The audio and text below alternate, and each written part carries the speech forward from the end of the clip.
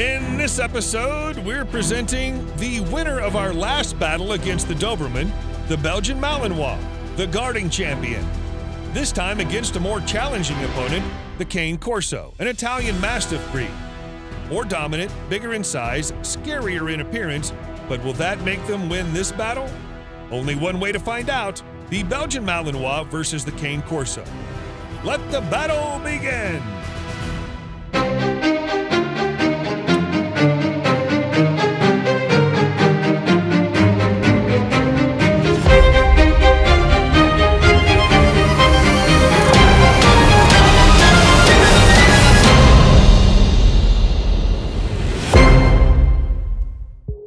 First round, appearance.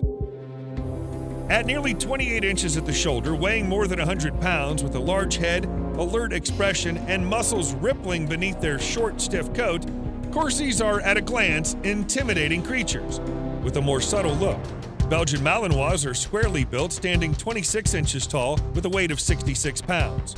Okay, I'm talking numbers just to make it sound fairer to the Mal. But this point goes to the Cane Corso for obvious reasons.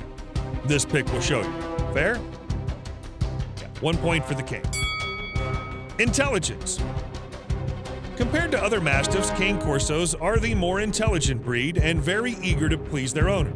Though their stubbornness might sometimes be a problem when it comes to training, Cane Corsos are impressive. True. Now about the Mal. Those who know a Belgian Malinois know that they absorb everything around them. They can only observe a behavior and they will take it.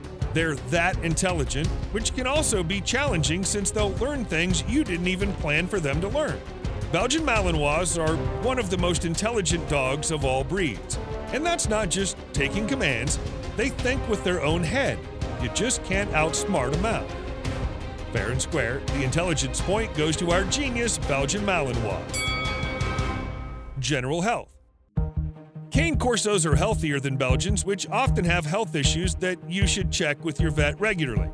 Though the lifespan of the Mal is longer, they can live up to 14 years. The Cane Corsos, only 11 years. They're generally healthier throughout their life. They rarely have any health problems, which is why for this round, point goes to the Cane Corso. Action. Cane Corsos are affectionate and gentle. This breed creates a deep bond with their family, especially with the owner, and is a committed protector. But when it comes to kids, though gentle, it's never safe to leave a kid alone with a Corso, especially if not trained. The Belgian Malinois sure has the loving part and would be a cuddly one if they were ever able to calm down and sit. Gentle with kids and other pets. This point goes to the Belgian Malinois. Guarding. The name Cane Corso literally translates as bodyguard dog. Kind of spoiled the result here. Anyways, continuing. This breed is highly territorial, dominating, and protective, which are excellent watchdog traits. This breed was bred to be a guarding dog compared to the Belgian Malinois, who's a herding breed, though both make great guarding dogs. With an advantage in size, temperament, and breed, it's only fair that the best guard dog between these two is the Cane Corso. 1 point to the Cane. Living. Surprisingly, for a big guy, Cane Corso can live happily in an apartment. When indoors, they're calm, relaxed, and quiet. They also bark none to minimal compared to the Belgian, who gets pretty vocal, especially if bored.